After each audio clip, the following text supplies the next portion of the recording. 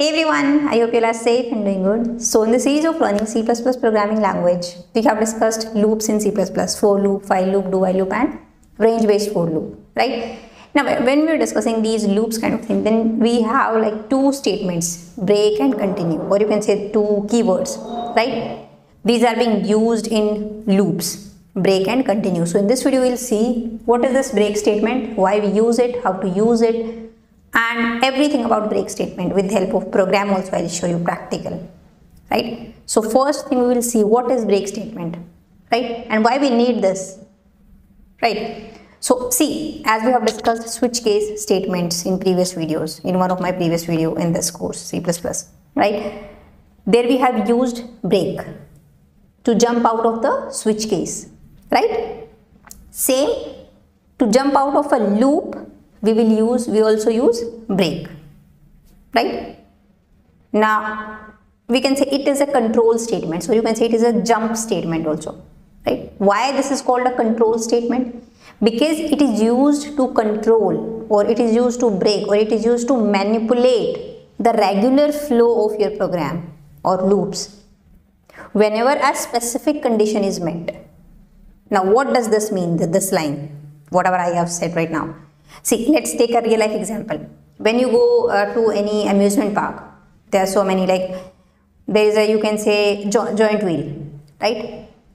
So they'll give you a ticket, like maybe 50 rupees ticket, and the time is 5 minutes, or maybe you will get 10 rounds of that joint wheel, right? Or maybe 5 minutes ride you will get in 50 rupees, fine.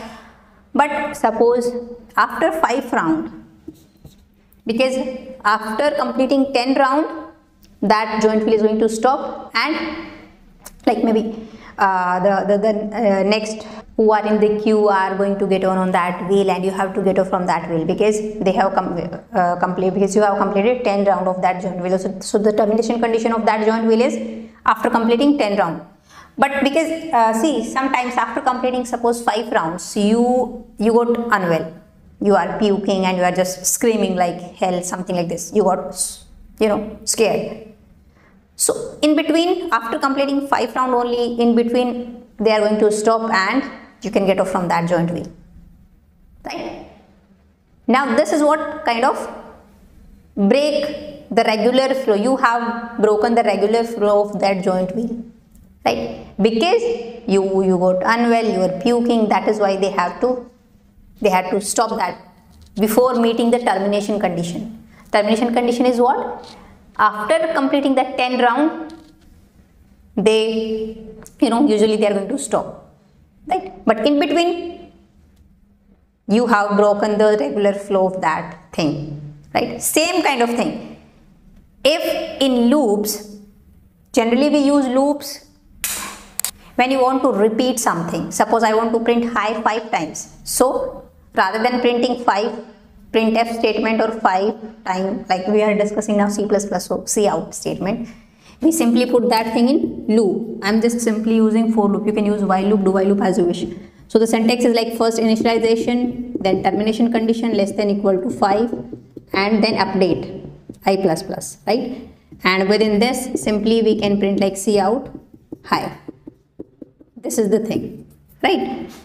So the regular flow of this loop is what? This high would be printed 5 times, right? And then the loop is going to terminate. The termination condition is I less than equal to 5. But what if in between you want to break the loop? What if after printing only 3 times I want to stop the loop? Then we can use break to just exit from the loop, to jump out from the loop before meeting the termination condition. But when a specific condition is met, so you have to put what? Some condition, something like this. If this I becomes 3, then break. Have to use this, the proper syntax I'll show you, right? So you have to put some proper condition. After meeting that condition, just break from the loop, right? I hope you got this. So break, then you have to note this point. Break you can use only within loops and switch case statement. If simply there is a program, there is no loop, there is no switch case statement and you are using break, it will give error. Simply within if else you are using break, it will give error. Yeah, here see, if this condition is, we are using this break after this if, because yeah, obviously you have to put some condition in if, and this is within this loop. That is why it will not give any error. So break can be used only within loops and switch case statement, right? And it is used to jump out of the loop, right, before meeting the termination condition. Fine. Now in three ways we can use this break statement. We can use this within simple loop like this. We can use this within nested loops, and we can use this within infinite loops.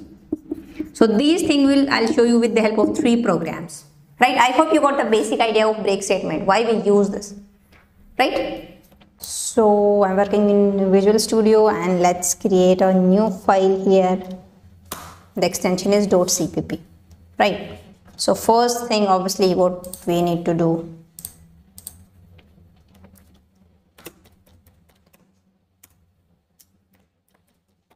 say this thing we have discussed already. What is this IOStream, why we are using, why I'm using, writing this namespace std. So please watch out previous videos from this list, right? C++. So first, obviously the namespace std, because C in Cout are in this namespace. It is just to, you know, avoid the name collision. And then main function. And here we will write down our logic. So simple thing I am taking first, we are going to implement this break within a simple loop, right? So just I am using a for loop, right? And let's initialize a variable I is equal to 0. Then some termination condition. Suppose I want to print from 0 to 10 numbers, right? Or from 1 to 10. 1 to I less than equal to 10, and then I plus plus. This thing I want to print. Right, so within for loop, simply we can print Cout and this I. Don't forget semicolon, because I was working in Python for so long, so yeah, I have to remember this. You have to put semicolon, right? So let's run this and I'll show you what kind of thing you will get. See, 1, 2, 3, 4, 5, 6, 7, 8, 9, 10, but it's within one line, and I want to print this 1, then in a new line, then new line. So we can use here ENDL, or we can use here /n also. That is also fine. Again run this and I'll show you what kind of output you will get. See, 1 to 10. But what if when the I becomes 7, I want to jump out of the loop, right? So I want to break from this loop. So what we can use, simply we just put a condition if I equal to 7, then break, right? Otherwise print I. So it will print 1 to 6. 1 to 6. And if you want to print 7 as well, then this Cout statement you can use before this if. Then it will print 1 to 7 and then break. But I want to print 1 to 6 as soon as I become 7 out of the loop. I don't want to print 7. So see, this is the break statement we have used within a simple for loop, right? To jump out of this loop. So now if you want to use this in an infinite loop, let's take one more example. And the example is, suppose I want from the user to enter numbers and then sum of those numbers. It's not like that I want to do sum of 1 to 10 number or 1 to 15 number. No. The program will ask from the user enter a number, and I will enter a number. Then suppose I have entered 1. So again you will ask enter a number. Suppose I have entered again 1. So the sum becomes 2. Again it will ask enter a number. Suppose I have entered again 3. So the sum becomes 5. Something like this. So how many times it will ask from the user? I don't know. There is no fixed number of iteration. As soon as the user enter a negative number, it should stop. And that negative number should not be added into this sum. Right? So in this case, we don't know the exact number of iterations. So we cannot use for loop. So better to use, if you don't know number of iteration, then we use while loop, right? So let's implement this thing, and there we will implement this break statement, right? So this is the implementation of break in simple loop. Now we are implementing like this break statement in infinite loop.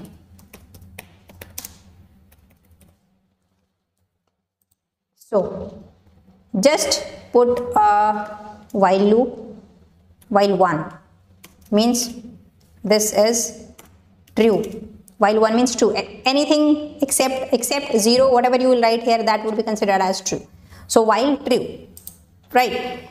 So it will ask from the user what, enter a number.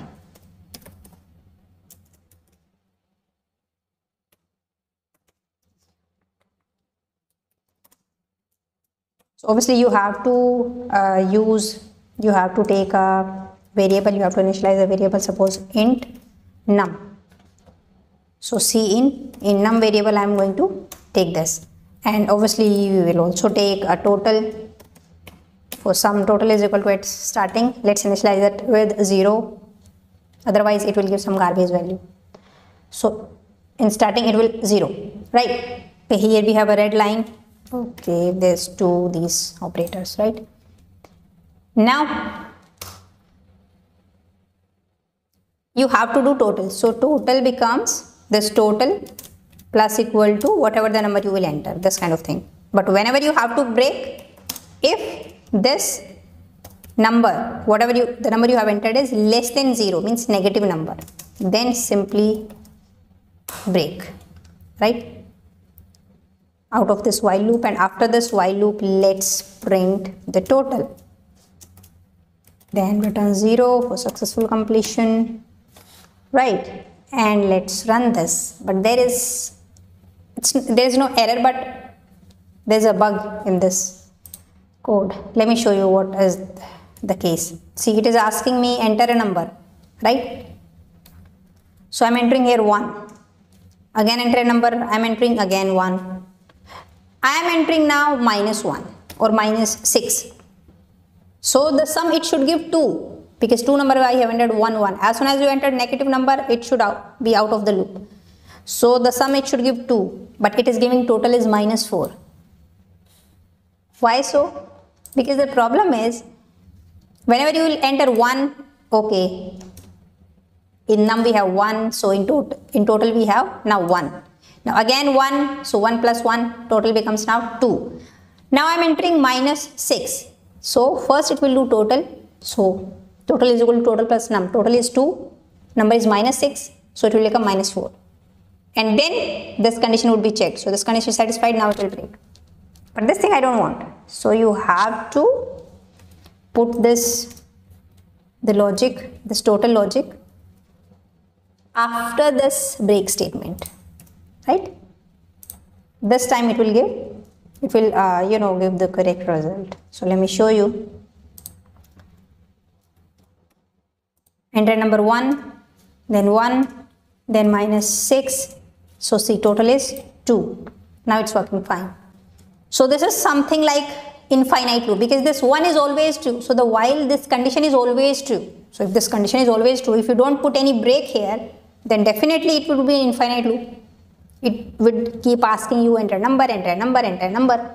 So to break, to stop an infinite loop, we can use break statement. This is, I think, the most appropriate use of this break statement, to break or to stop an infinite loop, right? So now we can also use this within nested loop. Let me show you that thing also. Okay, I'll be using this in nested loop. Nested loop means, if you have gone through my previous C playlist, then there we have discussed what is nested loop and the need of nested loop. So that is loop within a loop. And these nested loops are basically used to handle multi-dimensional arrays, 2D array, 3D array, whenever you want to print out those patterns, star pattern, alphabet pattern. So there we have 2D, like rows and columns. So to handle these things, we will discuss nested loop. So nested loop means loop within a loop, right? So let's take, we have a for loop. See, nested loop we will be discussing in later videos in detail. This is just brief, loop within a loop.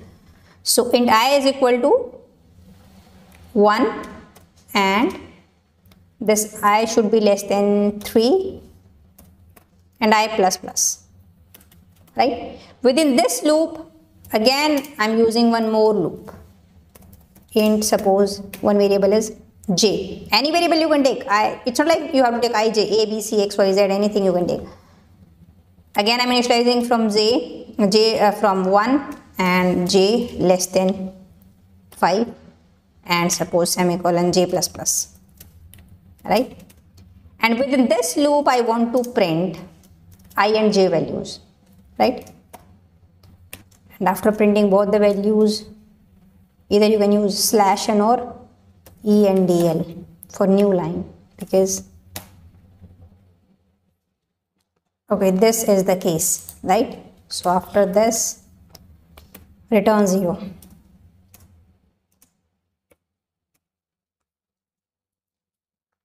So what it will print?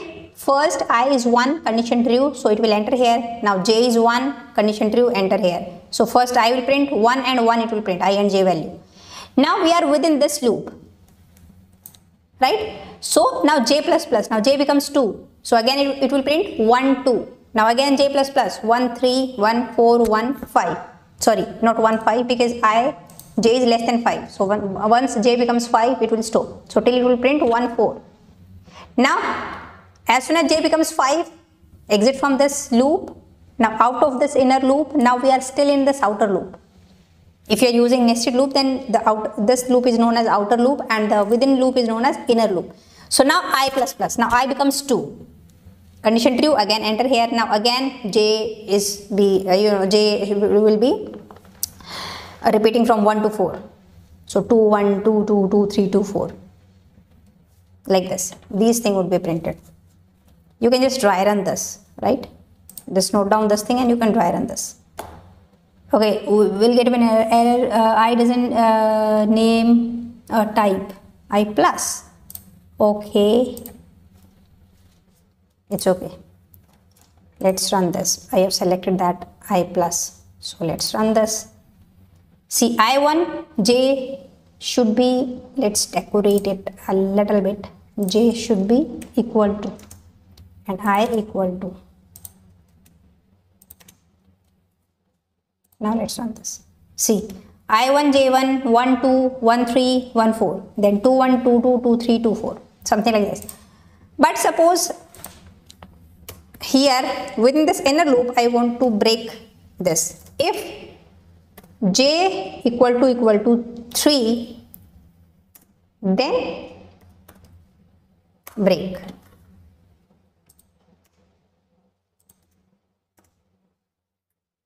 Right? So pause the video and let me just show you, let me just tell what will be the output here in this case in comment section.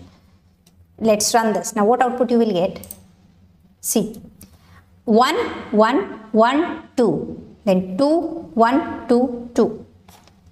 Because as soon as this j becomes 3, break means now it is going to jump out from the innermost loop only. It's not like that if you are using break, you will be out from both the loops. No, because we are using this break statement and nearest loop for this break statement is this for loop. So we'll be out from the innermost loop when you are using this in nested loop. We are not out from this outer loop. I hope you got this. This point is to be noted, right? So this is how we can implement this break statement within nested loop, in infinite loop and simple loop, right? Now, and you can use this within for loop, within while loop, within do while loop, as well as in range based for loop as well, right?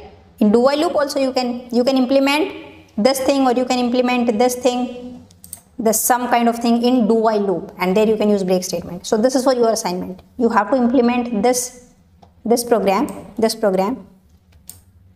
with do while loop, and there you have to use break statement, right? And if you want to use within range based for loop, see, this is the previous in previous video we have discussed this thing, range based for loop.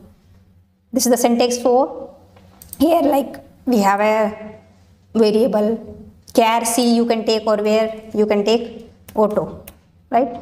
And here we have a string Jenny Khatri. So if you take auto, then the type of this c becomes automatically whatever the type of this string, right? So it will become automatically char, and we are going to print C. So if you run this, then it will print Jenny Khatri. Okay, there is some error. I have selected this thing. Let's run this. See, it will print Jenny Khatri. But what if I want to stop? If you got a space, then stop. Break out of this range based for loop. Then we can use here also. If this C equal to a space, just a space, then use break. Here I am not using those curly braces, because if there is one statement only within these loop or within this if else statement, you can simply avoid that curly bracket, right? Then break, otherwise print C. Now pause the video and let me know in comment section what would be the output. Let's run this. It will print only Jenny, because as soon as after Jenny it will get a space, break out of this range based for loop, so no Khatri would be printed. This is how we can use this break within this range based for loop also. I hope you got this. Now if you want to draw the flow chart, then you can try this out, or let me just show you what is the flow chart of this break statement. So I hope you have drawn the flow chart. Maybe it's not exactly as I have drawn, but it's okay. The logic you have to draw in a flow chart, like how this is working, the working of break statement. So first we have the condition in any loop. If you want to enter into that loop, if that condition is true, then we will enter into the loop. That means the body of the loop will be executed. And if that condition is false, means directly out of the loop, means the code after loop body would be executed, right? Now within this body of the loop, you will get a condition to break from the loop. If that condition is true, then break statement will be executed and will be jump out of the loop, means directly the code which is written after the loop body would be executed. But if this condition is false, then no break statement, and again the body of the loop would be executed, right? I hope you got this. Fine. Now in the next video we will see continue statement, right? So now I'll see you in the next video, and then bye bye. Take care.